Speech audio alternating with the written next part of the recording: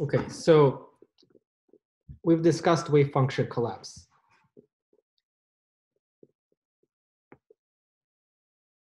So you've performed the measurement on system 1, you found the particle where the dot is here. You've performed the measurement on system 2, you found the particle. Second. I need to pause. Okay, I did a quick charge of Apple Pen. Okay, so in system 1, we found the particle here. In system 2, we found the particle here. System 3 here, here, here. And then what? And then, okay, so we found the particle, we wrote down, and then we release it again. Now these, ooh, see that, that's what happened. Now, at that moment in time, we have an ensemble of the following 5 systems. The following 5 wave functions. So before, all of these were put into this purple wave function, the initial, no, sorry, they were in the blue wave function, identical wave function. Then at the time of the measurement, they were all in the purple wave function. We made the measurement, we performed the wave function collapse. And now in system 1, the wave function is this. Sorry, I can't make it very nice and even.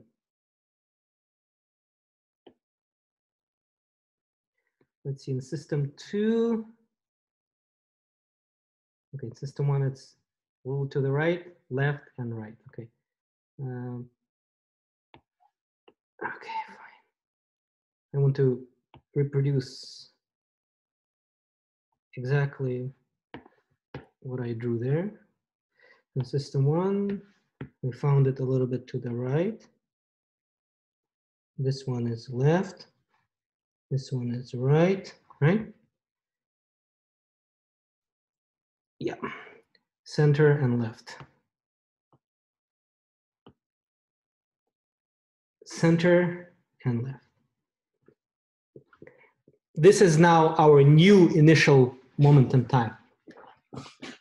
These now serve as initial conditions, and we release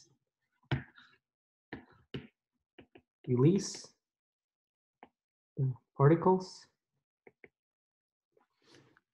The size begin to evolve according to Schrodinger's equation again, and some time later, the wave functions will now be different. Okay, it will something like this. This one might be something like this. This one might be something like this.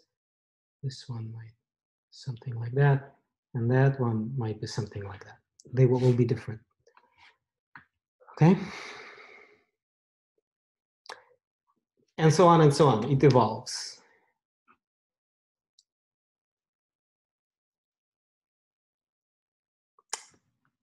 Okay, so that's position measurement.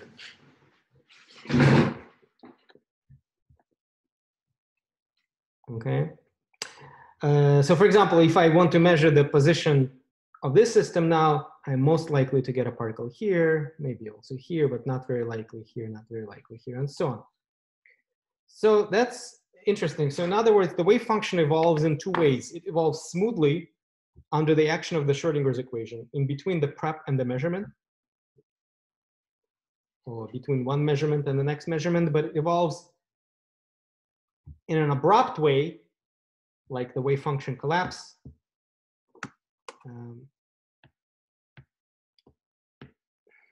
During the measurement, like this. Okay, it goes from purple to orange. Okay, what if I wanted to measure?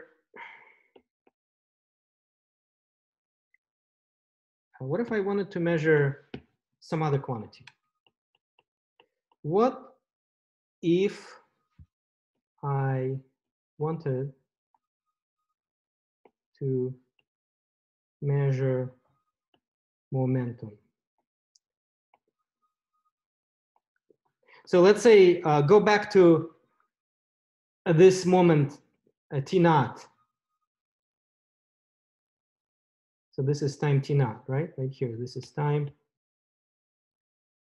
t naught. So I prepared at t equals 0. I reach time t naught. And now instead of measuring position, I'm going to measure momentum.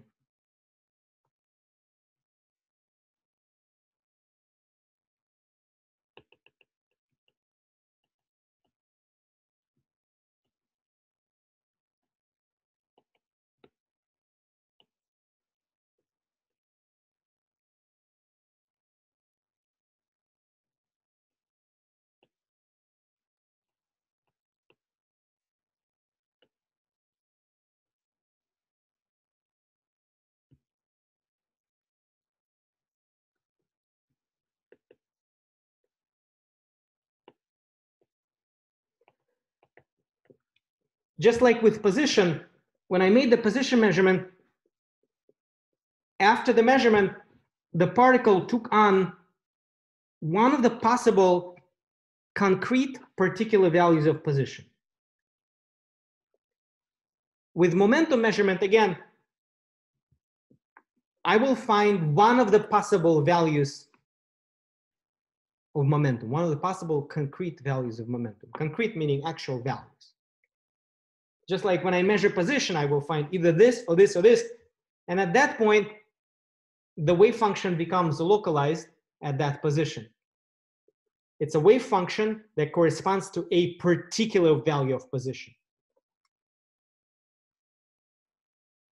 If before the measurement of position, there was an uncertainty of position, there was a standard deviation of position. At the moment of measure after, immediately after measurement of position, when the wave function collapsed, the wave function corresponds to a particular value of position, and the standard deviation of position becomes 0. It's a very localized, very peaky wave function right at that position. Same with momentum. First of all, the outcomes of momentum measurement are distributed according to Fourier transform of wave function x at t naught. That we already know. We call it A of k t naught. So probability of getting, so here's A of k.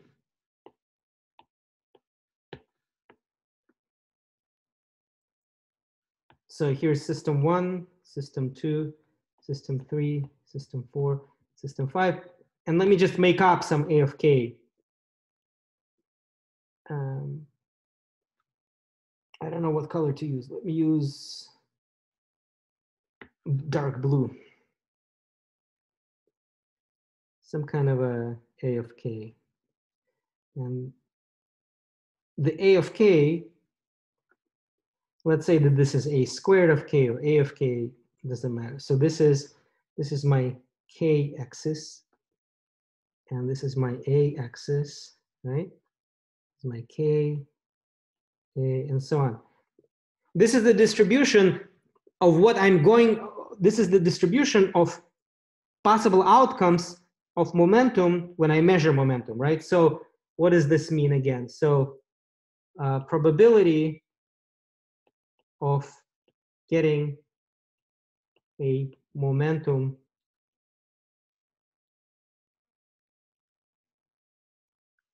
around,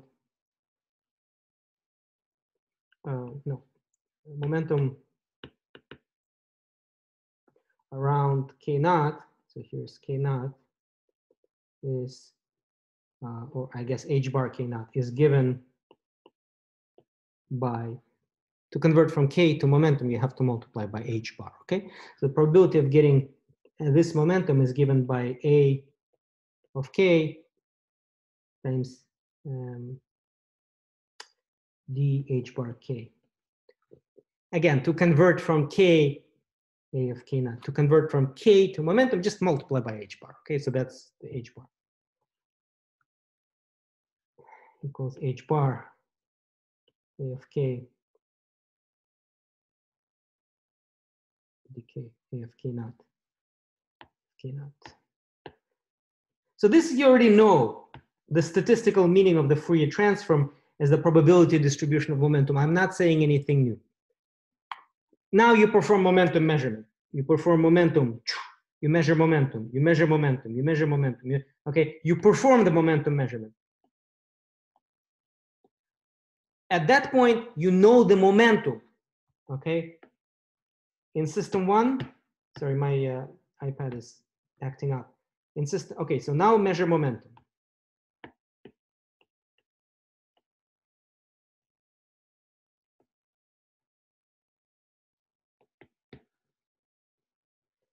In system one, you're going to get one particular value of momentum.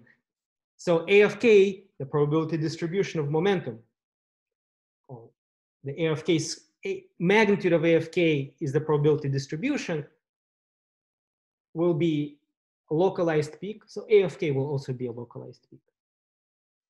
It will be something like this. Okay, here's k. In system two, so let me use the same dots, right? So in system one, my outcome will be here. System two, my outcome will be here. System three, here, here, and here. Okay, so now my use a light blue color. Here, here.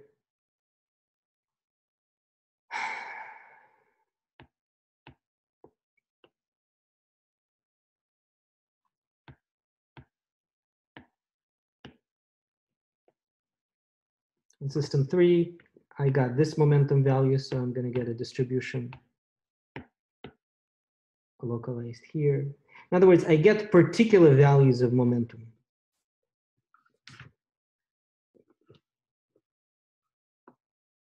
And so on. I'm not going to draw the other ones. That's A of k. What about the wave function? Let me ask you a simple question. What wave function corresponds to a well-defined value of momentum? In other words, give me a wave function that has a single well-defined wavelength. It's a plane wave. So this is A of k, A of k, this is A of k. This is after, right? This is all after the momentum measurement. That corresponds to the plane wave.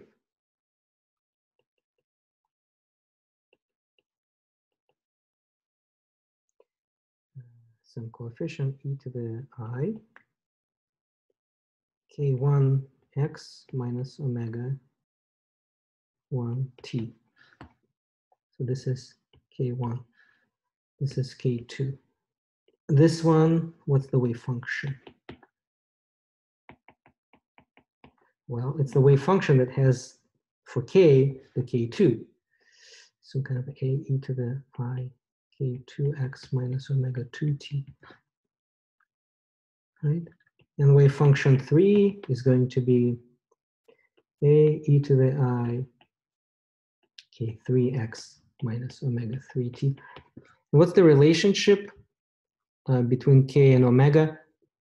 Well, that depends on the potential energy, okay? Omega 1 is a function of, omega is a function of k, and that's called dispersion relation.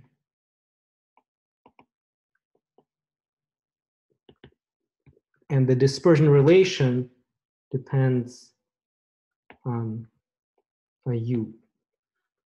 For free particle,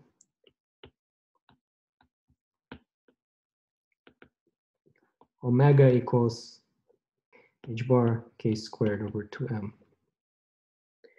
Okay? And so the energy is h bar omega h bar squared k squared over 2m. But that's just for free particle. For other particles, there's some other relation. There are other relations. We didn't really discuss how to get the dispersion relation, but the point is, if you know the wave number, you know the frequency, so they're not independent.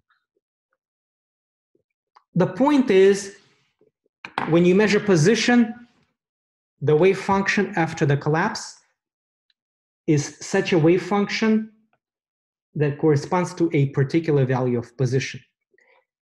When you measure momentum, the wave function after this other type of collapse, after the A of k collapse, corresponds to the wave function that corresponds to a particular value of momentum.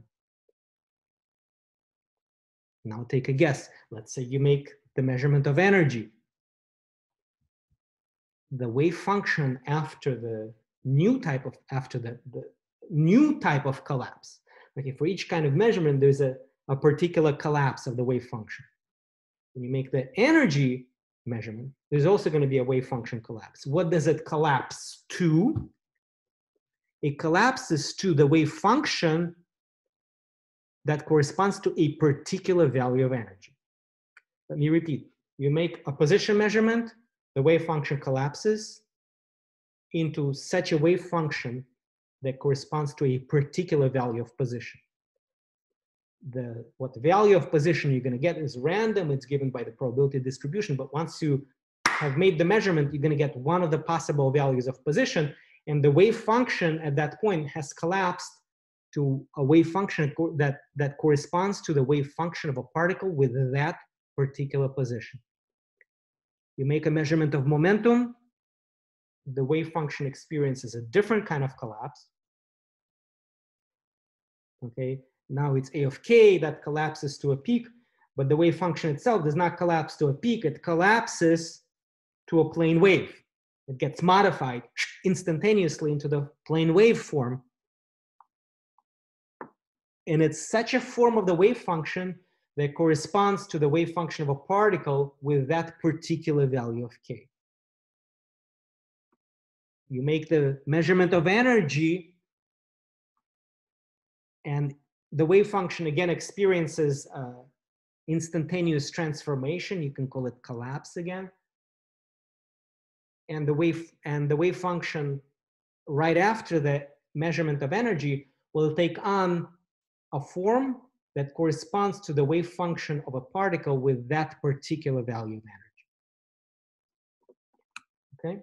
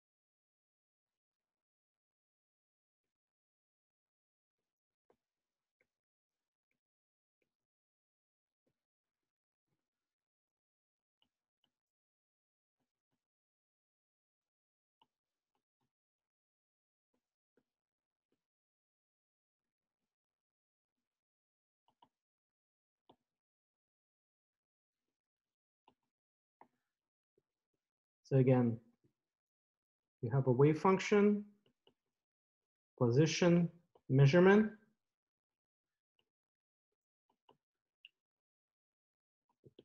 And the wave function collapses into a form centered on some position x naught. Okay. You have a wave function You perform momentum measurement.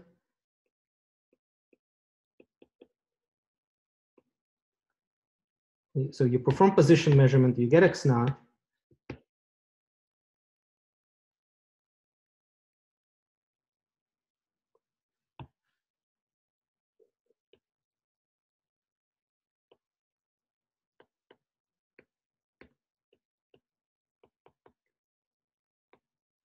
And the wave function collapses into this form. You perform momentum measurement.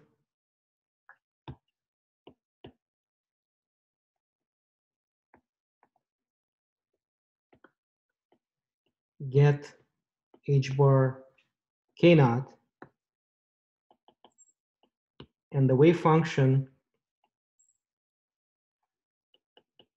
is a wave function that corresponds to that particular wave number.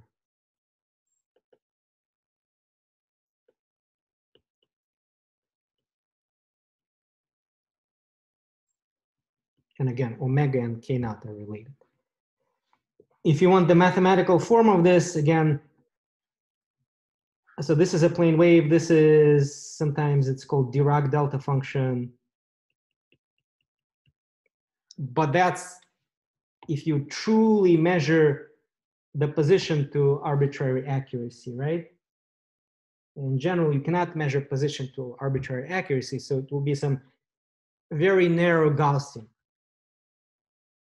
You can also never measure momentum to arbitrary accuracy, so you're never going to have exact value of momentum. You're going to get a value of momentum with a very narrow spread. So realistically, it's not going to be really a plane wave. It's going to be a very, very broad wave packet. Okay. So this is this for a particular k naught, but realistically, our measurement has accuracy delta k. And so really, after the measurement, you don't know exactly the value of k, but you know it within a small neighborhood of k. So you don't have a single harmonic, but you have a packet that corresponds to a very small spread of harmonics, which is a very large spread in space. So you measure, you have a wave function, you measure position, you collapse the wave function to a wave function that corresponds to a particular position. You have a wave function, you measure momentum, you collapse the wave function that corresponds to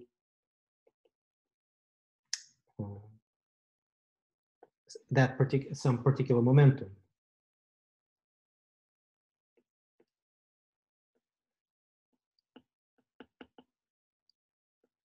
You have some wave function. Let's continue. You have some wave function. Again, the same kind of wave function. Now you perform energy measurement, get E naught,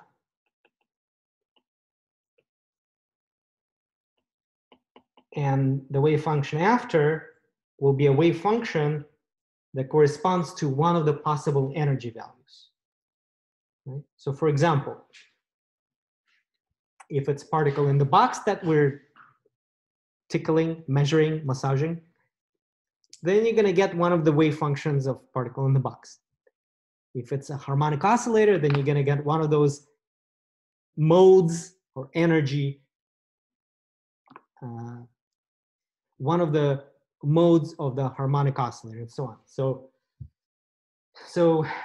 get one of the modes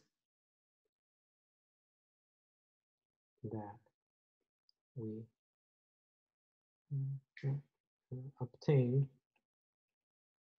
by solving time-independent Schrodinger's equation. Why? Because those modes have a well-defined energy, right? So for example, if you have harmonic oscillator, you have E naught, E1, E2, this is 1/2 h bar omega naught, this is 3/2 h bar omega naught, it's 5/2 h bar omega naught, and this has a wave function psi naught, psi 1, psi 2. So if it's a harmonic oscillator, we're going to get one of those. If our system is defined by a different potential energy landscape, if it's interacting with the rest of the world by means of some other forces, some other potential energy, then they have their own ladder of states with their own wave functions that correspond to specific energies, and you're going to get one of those. So for example, so this is, so this one could be, for example, this one could be, for example, this one, okay?